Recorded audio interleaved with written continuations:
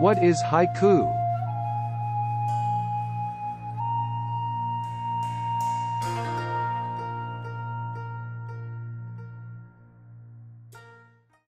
Haiku is the traditional Japanese form of poetry, the short form of poetry. Haiku generally consists of 17 syllables, 3 lines of 575 syllables, and expresses natural or seasonal scenes, emotions, or moments, including season words. 俳句は日本の伝統的な詩形であり、短い形式の詩です。俳句は一般的に17音語、5音の3行で構成され、季語を含む自然や季節の情景、感情、または瞬間を表現します。17 syllable restriction. Haiku is a very short form of poetry, consisting of 3 lines of 575 syllables. Make sure that the total number of sounds in each line is 17 sounds. 17音の制約。俳句は非常に短い詩形であり、5音の3行で構成されます。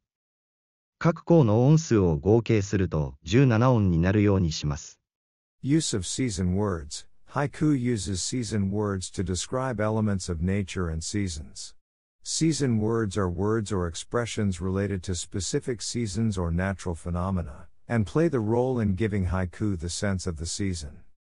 季語の使用。俳句では、自然や季節の要素を表現するために季語が使用されます。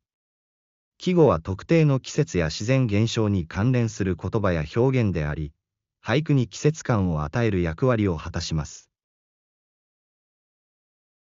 Describing nature and moments, haiku focuses on capturing moments and expressing the beauty of nature.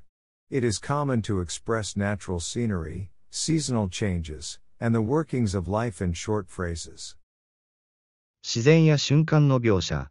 俳句は瞬間の捉え方や自然の美しさを表現することに重点を置いています。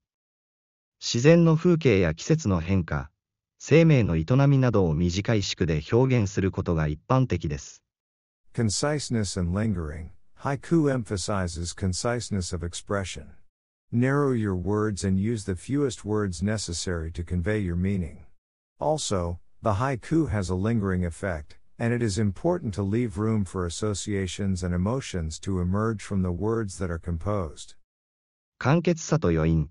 俳句は簡潔な表現を重視します。言葉を絞り込み、意味を伝えるために必要最小限の言葉を使用します。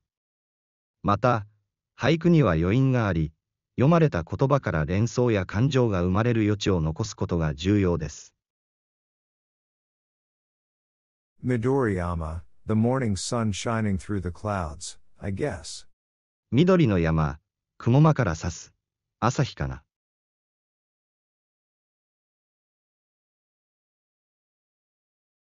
The expression green mountain describes how the mountain is covered in bright green.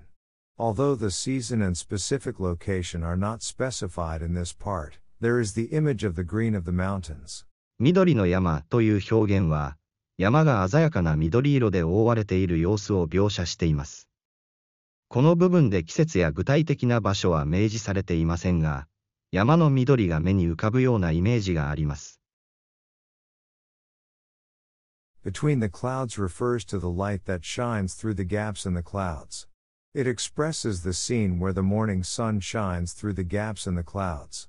It depicts how this light shines toward the mountains. 雲間から差すは、雲の隙間から差し込む光を指しています。朝日が雲の隙間から差し込んでいる光景を表現しています。この光が山に向かって差し込む様子が描かれています。Asahi Kana expresses the author's admiration and surprise at the scenery. Kana is sometimes used as the exclamatory word in haiku. It conveys the beauty of the morning sun and how impressed you are by its scenery. 朝日かなは、その景色に対する作者の感嘆や驚きを表現しています。かなは俳句における感嘆の言葉として使われることがあります。朝日の美しさやその光景に感動している様子が伝わります。